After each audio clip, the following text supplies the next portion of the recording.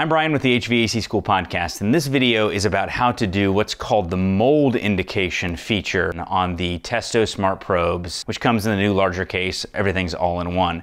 You need the 605i, which is the tool that I talk about all the time, thermo-hygrometer. It measures wet bulb, dry bulb, dew point, and relative humidity. And then also the 805i is an infrared thermometer. We select the mold indication application, go in and edit the view, make sure that it's set on the proper temperatures. You can configure the measurement. If you wanted to manually enter your relative humidity and temperature, you could do that there. If you turn on our infrared thermometer, that is the measuring area. Temperature in the room, the ambient, which is 73.8, and the ambient relative humidity. It's correcting the wall relative humidity. Right now you can see this bar up here on the top is green, indicates that it's safe, that we have an emissivity of 0.95, and that's actually perfect. But if you want to change that, all you have to do is look up the particular material that you're working on. You know, we have a bunch of those options right here. You can even input a manual emissivity. And now we can go and we can actually measure on a wall that this point on the wall could build up moisture. And you can see that we're all in the green here. If I were to point this at a colder area, and you can see it immediately goes to 100% relative humidity. So based on this temperature, if I leave this door open, condensation is going to build up. It will result in the M word that I'm going to avoid saying anymore, but you can see it right up here at the top of the screen. You can see that we're in the safe zone. That is the 605i and the 805i using the mold indication application from the Testo Smart Probes app. Thanks for watching.